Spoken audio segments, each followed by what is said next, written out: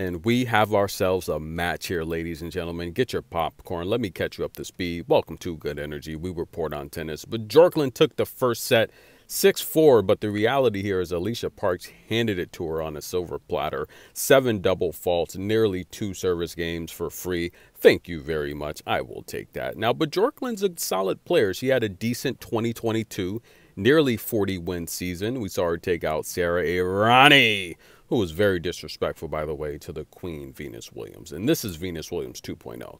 Do you want some coffee or something? Hurry up.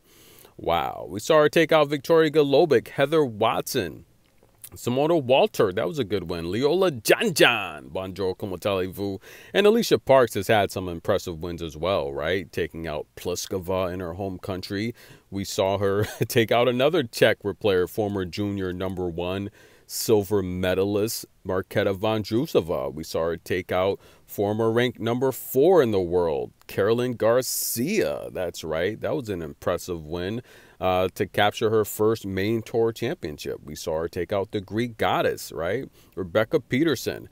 Alycia Parks, one of the best serves on tour, but she's back in this match. She takes the second set. She reduced her double faults from 7 in the first set to only 1. She's got 10 aces so far on the match. And look, but Bjorklund could not hold on any longer.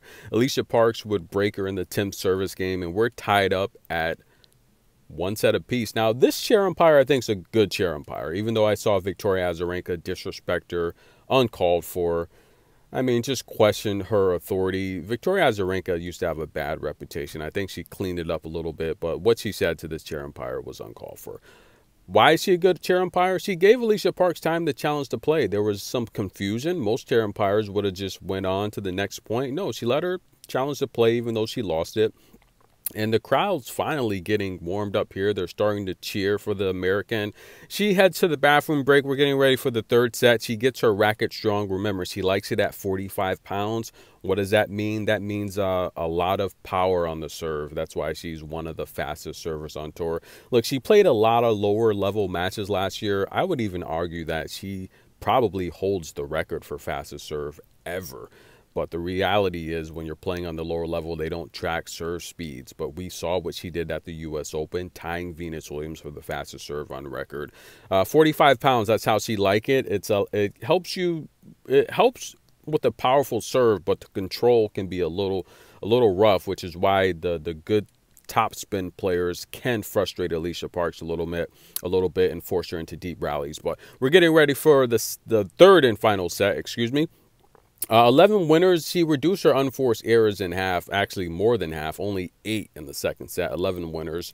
So pretty good job for Alycia Parks, guys. We're headed to the third set, and she's now the favorite to win the match. We're going to see if Alycia Parks can hold on and serve it out. This is Good Energy. Show these ladies some love. Thanks for the love and support. I appreciate it.